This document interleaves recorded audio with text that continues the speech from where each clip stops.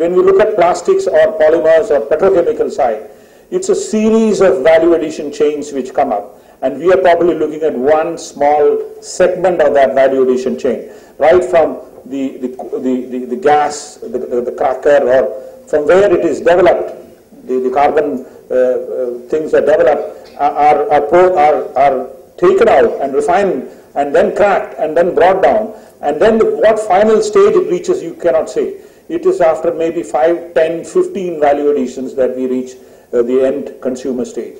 And that is where the importance of the petrochemical complexes arise.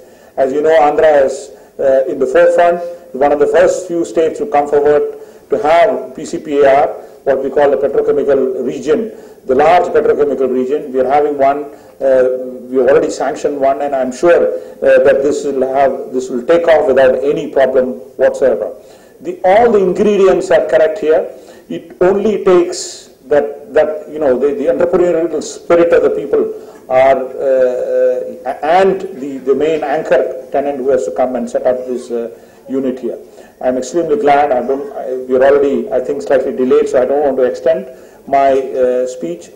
The delegates who have come here from various parts of the country, they are trying to bring, our attempt is to bring these people together so that the industry facilitates, the industrialization of the area facilitates, the government is here, the government companies are here, private sector giants are here, foreign delegates are here, everybody has got together, and I think it is an excellent opportunity these 2 days for everyone to get together. I thank the government of Andhra Pradesh.